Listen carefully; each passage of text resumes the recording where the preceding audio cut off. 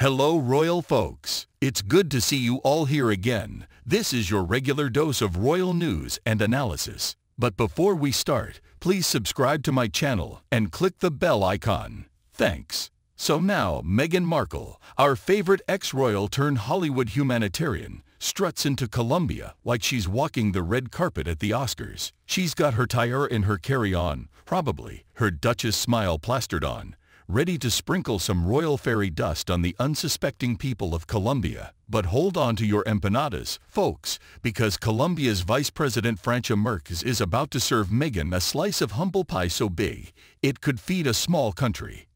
Now, let's set the scene. Meghan and Harry touch down in Colombia, probably expecting a welcome fit for, well, royalty. Instead, they get Vice President Márquez, who apparently didn't get the memo about bowing and scraping to former working royals. Márquez takes one look at Meghan and decides, nah, I don't think I will. And then, YouTube fam, it happens. In a moment that'll go down in history as the great royal reality check of 2024, Márquez looks Meghan dead in the eye and says, "Welcome to Colombia, Mrs. Markle. I must say, you're not a duchess here." I mean, can you imagine? It's like showing up to a Halloween party in your best princess costume, only to have someone tell you, "Nice try, but that tire looks like it came from the dollar store." The second-hand embarrassment is so strong, I think I felt it all the way over here.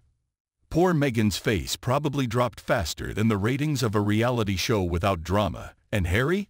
Oh, bless his ginger heart, he tries to jump in like a knight in shining armor. "Madam, she is the Duchess of Sussex," he says, probably thinking, "I didn't leave my royal life behind to have my wife disrespected like this." But Márquez, she's not having any of it. "Not in my country, she isn't." She fires back, probably while adjusting her imaginary crown. I swear, if sass were a superpower, Márquez would be the Colombian Wonder Woman.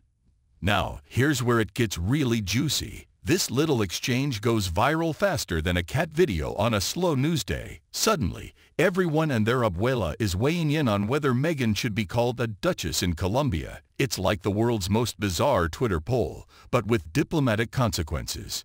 Márquez, bless her heart, doubles down harder than a blackjack player with a good hand. She's out here giving press conferences, basically saying, "We're Colombia, not Colombia. We don't bow to anyone, not even if they got a tiara and a British accent. And you know what? The people of Colombia are eating it up like it's the last plate of bandeja paisa in the world." Meanwhile, Buckingham Palace is probably having a collective aneurysm. They release a statement that basically says, "How dare you not respect our Duchess?" It's like watching your grandma try to use the "Do you know who I am?" card at a nightclub. Honey, they know. They just don't care.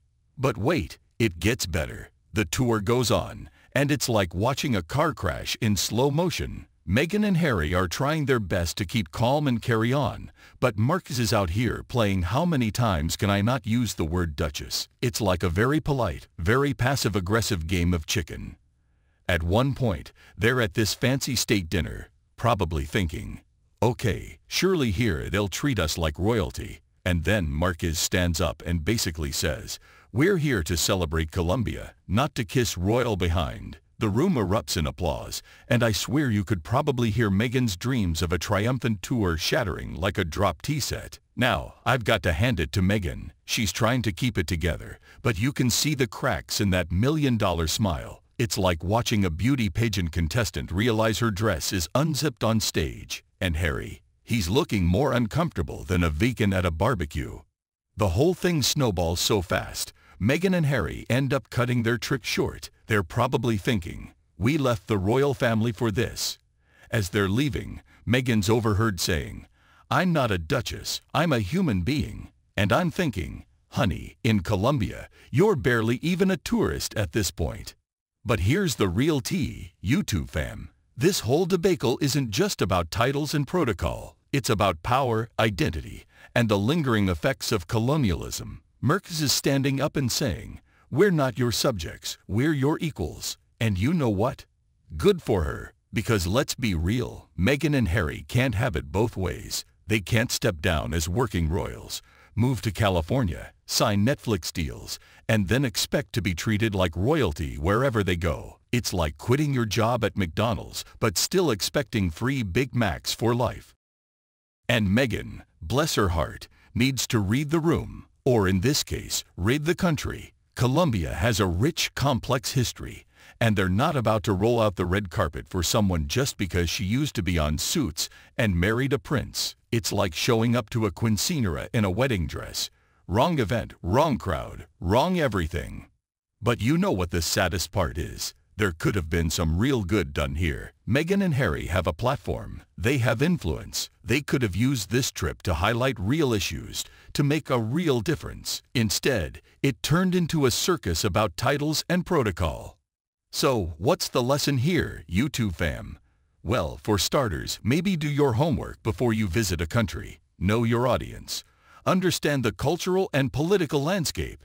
And most importantly, check your privilege at the door. Because at the end of the day, a title is just a word. It's your actions that define you. And right now, Meghan and Harry's actions are speaking louder than any duchess or prince ever could. So, what do you think, YouTube fam? Was Mark's right to stand her ground? Should Meghan and Harry have handled it differently? Or is this whole thing just a tempest in a royal teacup? Drop your thoughts in the comments below, and don't forget to like and subscribe for more piping hot takes on royal drama and international incidents.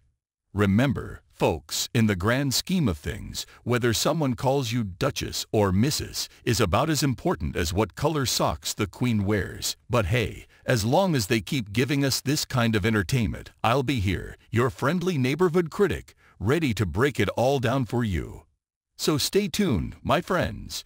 Because if there's one thing I've learned from watching the royals, it's that the drama never stops, and neither do I. Until then, folks, thanks for watching. We'll see you again with some more fascinating news about the royal family. Thank you.